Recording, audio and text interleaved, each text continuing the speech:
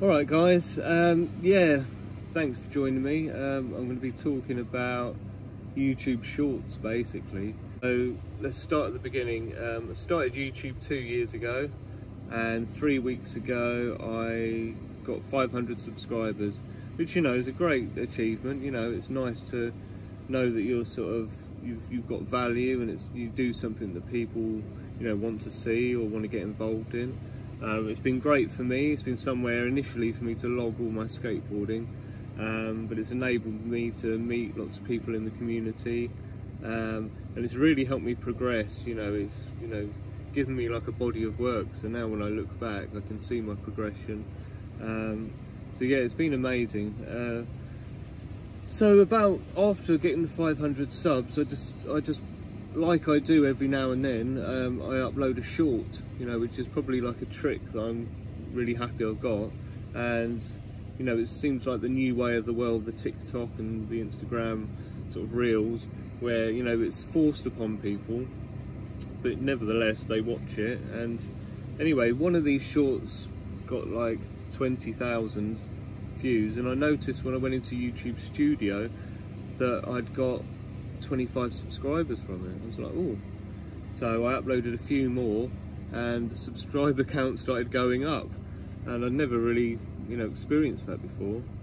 I think the next day I uploaded another couple, and one of them hit 82,000 views, and I got 101 subscribers from that video alone. I'll do some screenshots of like my analytics just to sort of show you.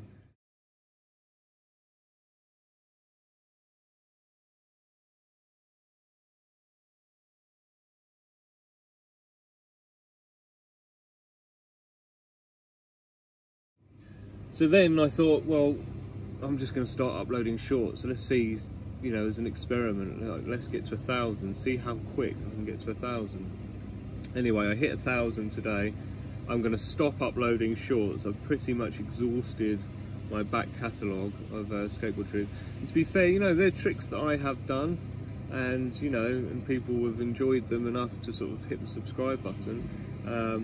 I think I definitely hit like an algorithm thing. A couple of my videos, I wouldn't say blew up, but got a lot more views than usual. And generally, the last month, I've been getting slightly more views than usual. So I'm quite glad to stop uploading all these shorts, because it was giving me quite a lot of anxiety, sort of checking the numbers all the time. You know, to the point where I just wanted to get to 1,000, get it out of the way, and, you know. So the thing is with the shorts is, you know, you're getting the subscribers on board, but they're not going to really ever probably watch any of your videos again for the rest of their lives. So, but I suppose, you know, let me know what you think in the comments, because it is an interesting topic. It seems to be the new way of, you know, receiving media, these quick sort of snippets, and people have subscribed from seeing what they saw. But whether they're going to watch my normal content, I doubt it. But there might be a small percent that will. Time will tell. But you can see lots of different people's accounts that I've checked out. I think there's one, Ricky Glazer from Braille. He's got like 3 million subscribers. His videos only get like 12,000, 20,000 views. So there's a bit of a falsehood with the shorts, but yeah, so the experiment was successful. It got the result that I thought it would. It gets your subscriber count up. And like I said, we'll see if that pays dividends or not. But anyway, so the channel is going to go back to normal. I thought this would be an interesting topic to go upon, and let me know what you think. But yeah, it seems to work. I do have to say though, I think I did hit a bit of an algorithm with the shorts as well. I was getting, you know, regularly 20,000, 30,000 sort of views for them. So yeah, so anyway, 1,000 subscribers. I mean, that's 500 subscribers in like 3 weeks. So 2 years to get 500, 3 weeks to get another 500.